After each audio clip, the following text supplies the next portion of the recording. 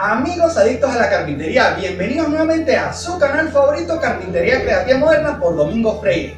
Y hoy estoy muy contento porque les voy a enseñar a hacer un lindo y muy práctico proyecto de carpintería. En especial va a ser esta bandeja para el té o para el café que hicimos con unos retazos, unos listones de madera y una pieza de contraenchapado que seguramente tienes de algún proyecto que hayas hecho anteriormente.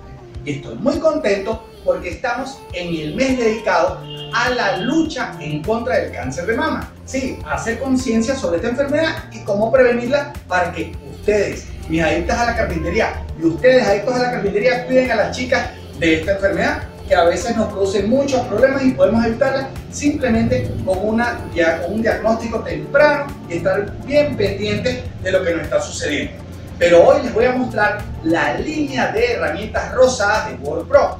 Muy en especial les voy a hablar acerca de la engrapadora o pistola de clavos que utilizamos típicamente para algunos proyectos de carpintería y también para la tapicería. Y vamos a ver en acción también el taladro destornillador de 12 voltios, que es una herramienta fabulosa para cualquier proyecto que tengamos típicamente en nuestra casa o en nuestro taller. Igualmente te recuerdo que en la caja de descripciones te voy a dejar el enlace directo a WORKPRO Store para que puedas conocer en workprotools.store todas las herramientas de la línea rosada que tiene esta marca, y que la maravilla que tienen es que con tu compra de este tipo de herramientas ellos hacen un aporte a una fundación que se encarga de luchar contra el cáncer de mama. Así que vamos a entrar en este enlace y conocer toda la línea que tiene a nuestra disposición WORKPRO Tools. Nuestro proyecto del día de hoy es muy sencillo. Vamos a hacer una bandeja para té, una bandeja para café, aprovechando algunas de las piezas que ya tenemos en nuestro taller. Voy a utilizar para el fondo una pieza de contraenchapado de 3 milímetros de grosor, puede ser de 3 o de 5 milímetros, no hay ningún problema. Y voy a utilizar 4 listones de madera que me permitirán hacer la estructura de la bandeja. Las medidas de nuestra bandeja van a venir dadas por la pieza de fondo, la pieza de 3 milímetros de espesor, que en mi caso mide de ancho 25 centímetros. Por lo tanto voy a marcar 25 centímetros en las piezas de madera, los listones que irán a los lados. Ahí marco 25 centímetros y me puedo ayudar con una escuadra para hacer la marca totalmente perpendicular. Hago lo mismo con otra pieza, puedo guiarme con poner a ras el final y ayudándome con la misma escuadra trazo el corte que haré en ambas piezas de madera.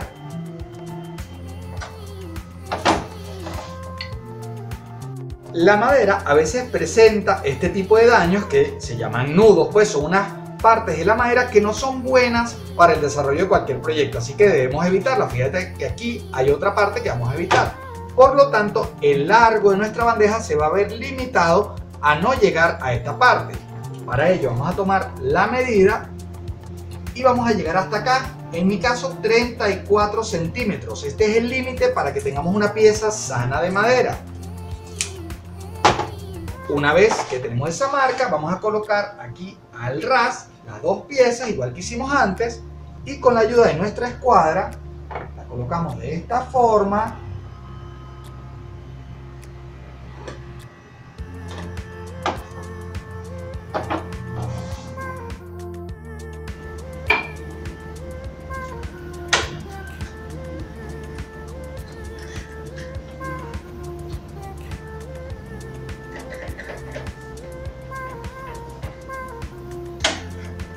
Para hacer los cortes correctamente te recuerdo sujetar en dos partes tu pieza de madera antes de usar tu sierra.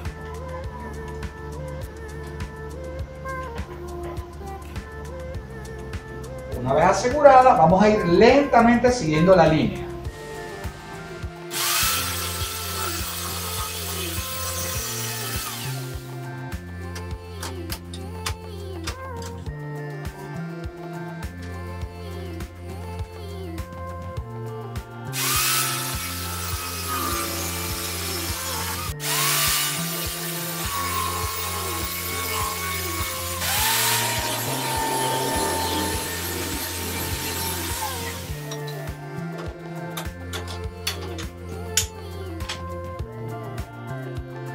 De esta manera vamos a hacer la unión de nuestras 4 piezas de madera y vamos a ingresar 2 tornillos por este lado y 2 tornillos por este lado. Para ello vamos a utilizar el taladro destornillador inalámbrico de 12 voltios WORKPRO de la línea rosada. Y para que los tornillos queden empotrados dentro de la madera, vamos a utilizar una broca de 8 milímetros que coincidirá con el tapón de madera que vamos a colocar al final de nuestro proyecto.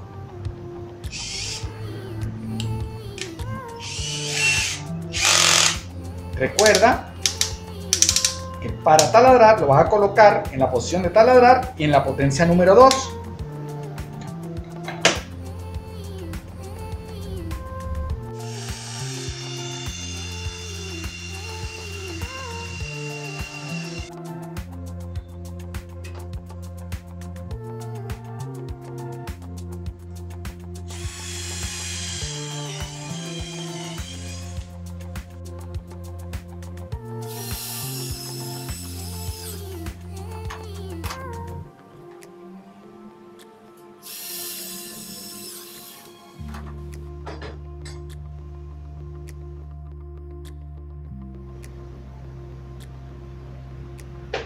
Puedes colocar una gotica de pega blanca para mejorar las uniones.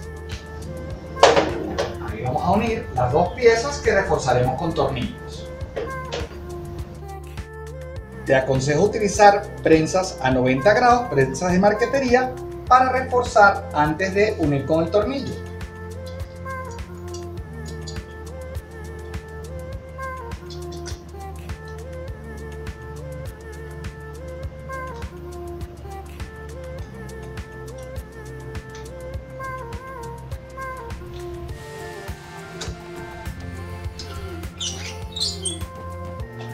De esta forma tenemos las piezas inmovilizadas en el sitio preciso donde vamos a hacer la unión antes de ingresar el tornillito. Para la unión vamos a utilizar un tornillo de 6 por 1 1/4 y voy a utilizar una broca un poquito más delgada para preperforar y evitar que se dañen nuestras piezas de madera.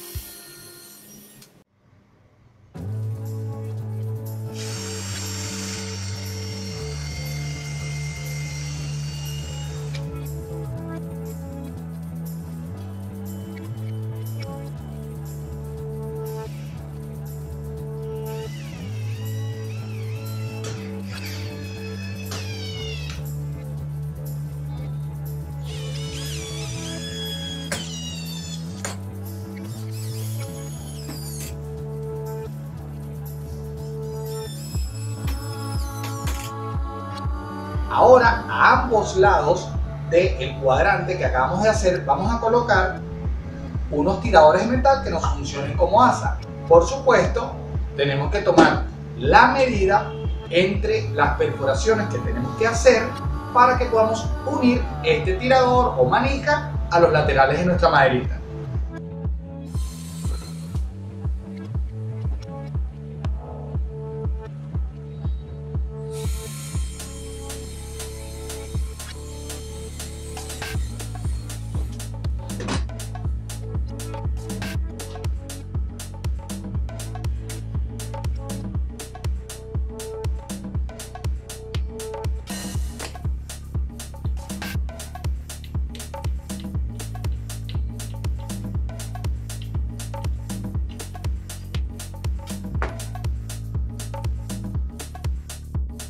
Aquí tenemos el marco, esta especie de bastidor que hicimos con madera y ya le colocamos las manillas en ambos lados y ahorita vamos a trasladar su forma, sus dimensiones a la pieza de 5 milímetros, de 3 milímetros, la que esté utilizando para el corte. Es importante el que sepamos que si vamos a trazar y hacer un corte, pues yo quiero que este lado quede para la parte de arriba de mi bandeja. Fíjate que es un poquito diferente el color.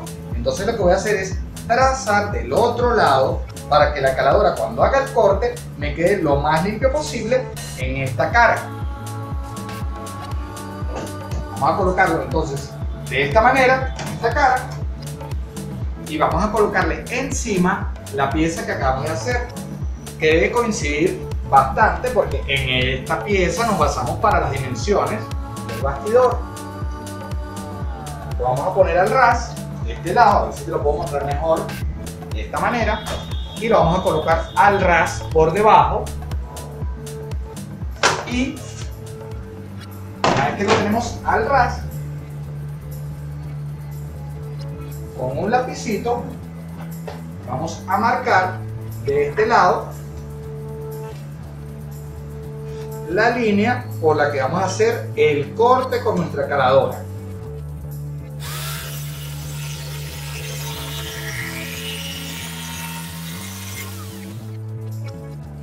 Una vez cortada nuestra pieza, la vamos a colocar en el bastidor que hicimos con los listones de madera de esta forma. Primero vamos a colocarle un poquito de cola blanca y vamos a ayudarnos con unos clavos para unir adecuadamente las piezas. Y para eso voy a utilizar la engrapadora y pistola de clavos de WORKPRO, que nos trae ya en su caja varios tipos de grapa y además los clavos que vamos a utilizar para este proyecto. Y es muy fácil de utilizar. Lo primero que debes hacer es liberar la palanca gatillo, y eso lo vas a hacer presionando hacia allá para que quede libre y puedas utilizarla para disparar cuando esté cargada. ¿Cómo la cargamos? Pues facilito. Acá tenemos un pestillo que vamos a apretar y nos va a permitir liberar el canal donde colocaríamos las grapas o los clavos. Aquí tenemos una gráfica que nos indica que los clavos van a estar en uno de los lados. Tomamos los clavitos, nos fijamos que las cabezas de los clavos queden hacia adentro, colocamos de esta manera y cerramos nuestra engrapadora presionando acá. Una vez que estamos así, ya estamos listos para proceder a trabajar una vez hayamos encolado las piezas.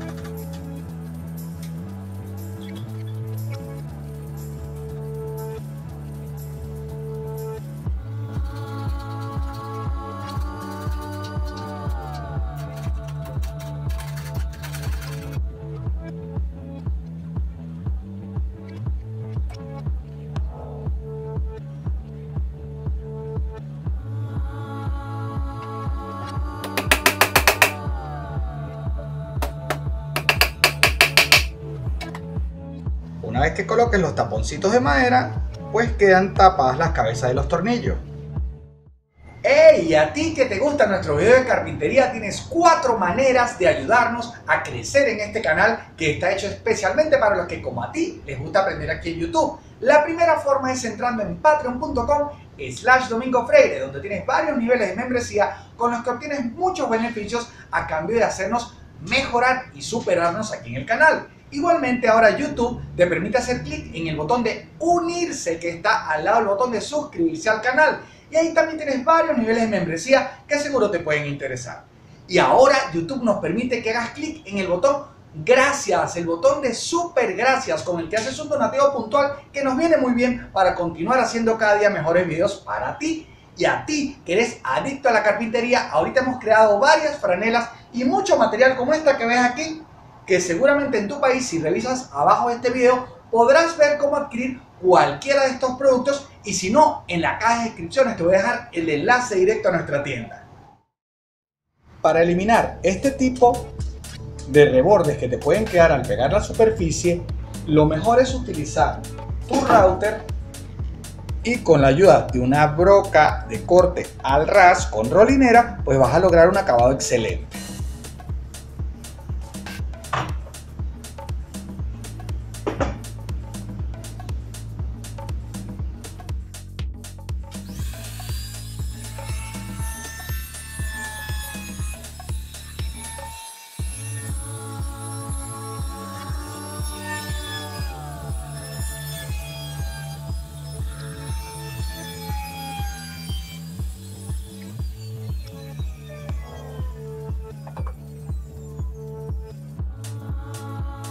Ahora aquí puedes ver que está perfectamente al ras porque la broca nos permite copiar la forma del listón de madera y que quede al ras la superficie que pegamos en la parte inferior. Para darle una forma interesante en la parte superior de la bandeja puedes utilizar una broca con rodamiento que te va a ayudar a darle un toquecito interesante a tu proyecto.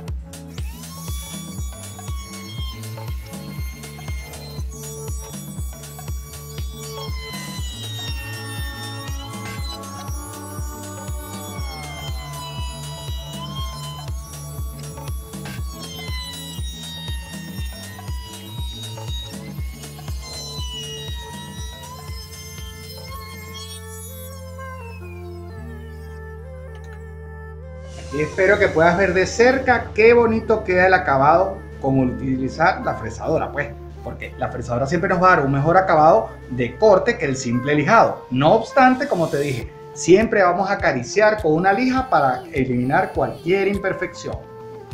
Y de esta forma ya tenemos lista nuestra bandeja de madera para el té o el café, que la hicimos en muy sencillos pasos y utilizando nuestras herramientas de la línea rosada de WORKPRO. Recuerda que soy Domingo Freire de Caracas, Venezuela.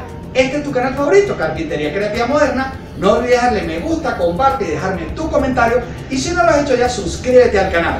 Y nos vemos en un próximo video.